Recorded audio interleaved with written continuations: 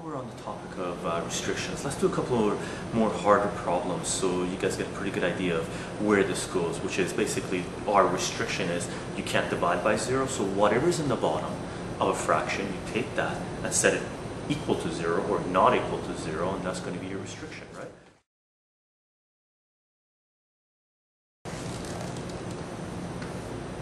So all you do, if they ask you what the restrictions are for this problem, or even if they ask you to solve this problem, what you should do is, initially, the first step you should do is find your restrictions and make a little note of it on the side of the paper so you know what your restrictions are.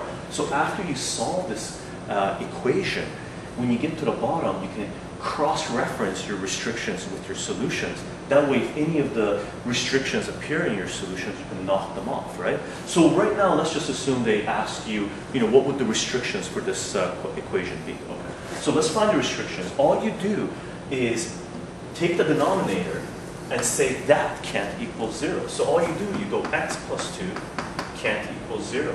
Square root of x minus 1 can't equal 0.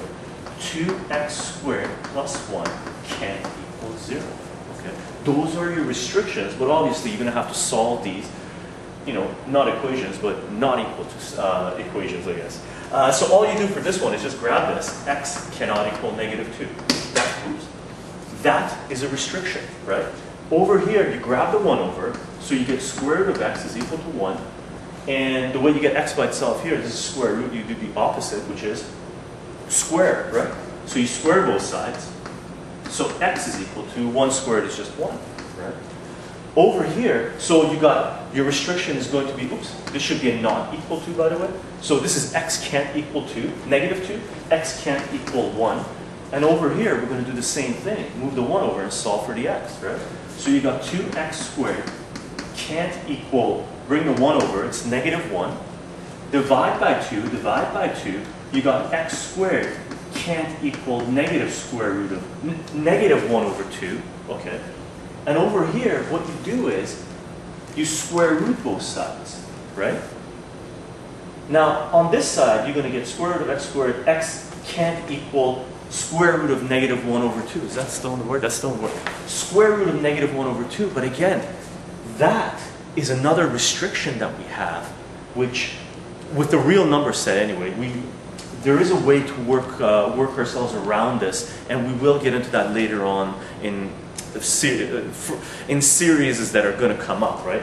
These are called complex number or imaginary numbers, and that's the square root of a negative number. So for us, what that means is there are no restrictions. We can't because we can't take the square root of a negative number.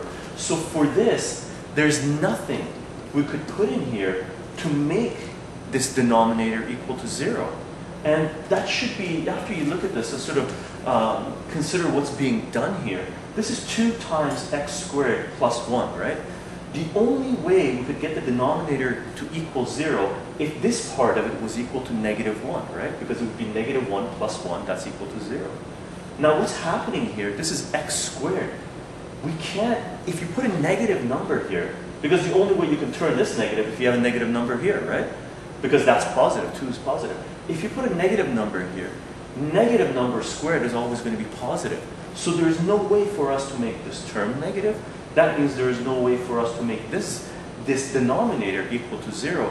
So this fraction doesn't have any restrictions. Okay. So as far as restrictions goes here, there are no restrictions here.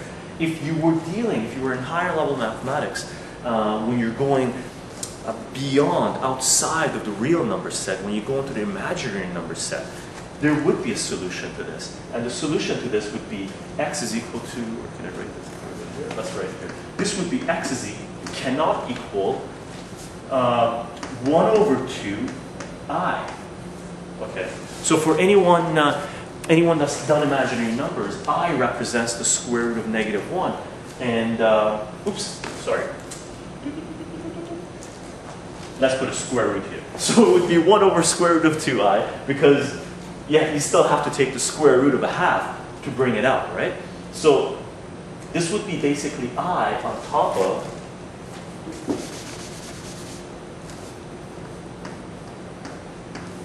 I over square root 2, and that would be our restriction for this equation, for that fraction, that side of the equation anyway.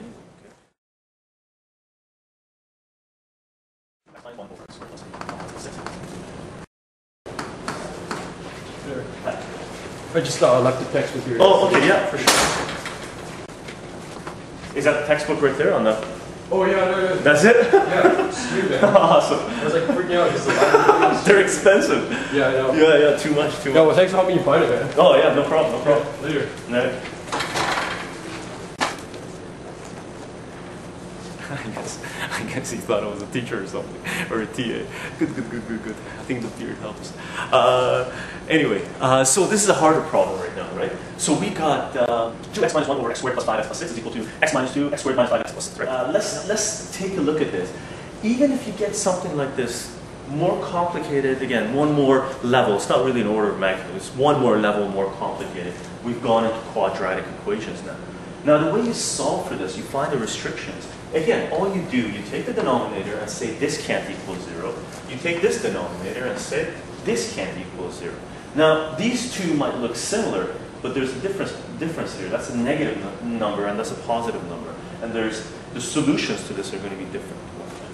So this is x squared plus 5x plus 6 can't equal 0.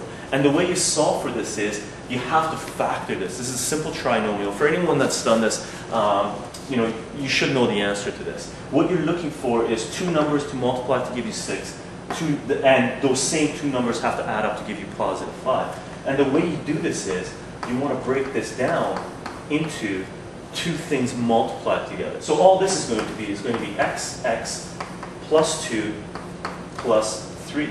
And that's this quadratic equation factor, and what you do, you take each one of these not equal to 0, right?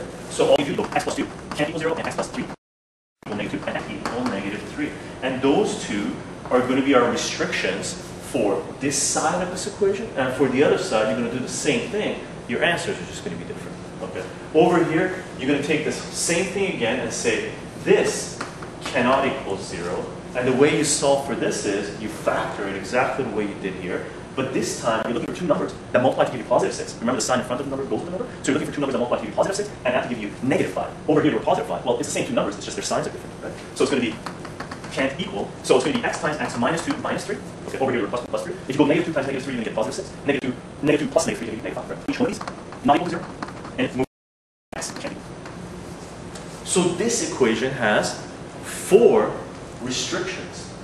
Simple as this, and it grows from there. You could throw anything in the bottom, and you're always going to have to do some kind of analysis on this and find out what your equation can't be solved for. And when you graph these things, they're going to end up later on when we get into functions. These are basically one function equals another function. That's what we have here right now, this equation really.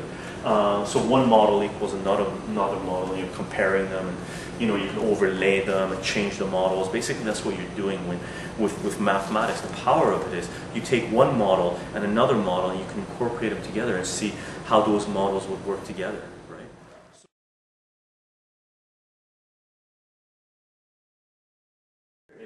With restrictions, the way it works is you end up either getting asymptotes or you get holes, a certain place that an x can't be, and you don't have you can get an x, but there is no associated y with it, so the function collapses. And these are what our restrictions do, is if this side of the equation is a function, if that side of the equation is a function, is a model, if we're modeling something in the real world, or if we're modeling something financial, right? We're comparing two different models. So what happens is, when we do this kind of analysis, or we solve these kinds of equations, we find out what our models cannot be, what they don't have a solution for.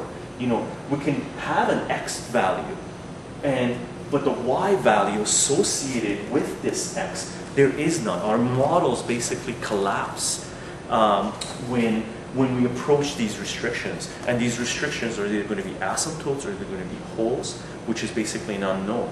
So an asymptote basically means you can't cross it. You can't you know, there's no direct link from one side to the other, and a whole means nothing exists associated with certain x value. And that's why our restrictions are super important, because it gives us our limitations of what we could do with the language of mathematics, and using that language, you know, what our restrictions will be for a specific type of model, for a specific type of function. Okay, super important stuff. And the higher level mathematics you go, is the more you start looking at your restrictions and what your limitations are in the language of math, and you know, you get into more proofs and trying to expand our vocabulary to incorporate some of the unknowns right now that we have.